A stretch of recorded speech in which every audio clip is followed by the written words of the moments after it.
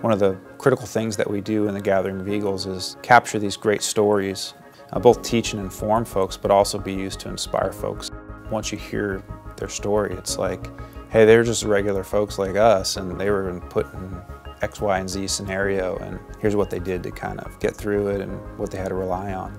General Frank Klotz, he's a lieutenant general, retired. He was the first operational commander of Global Strike. We went out, spent some time in his home, and no one really fully owned that distinct mission set. They said, hey, we need to get back to it, so someone's an advocate for it. Have the opportunity to sit with somebody like that and hear from them is a good experience. And I think his leadership abilities and leadership philosophy transcends any specific thing he does.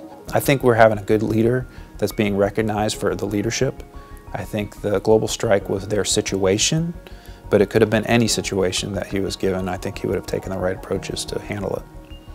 And he had some really good insights talking about his experience when he thought he was doing a good job standing up global strike, and he thought he was doing all these great things, and he certainly was.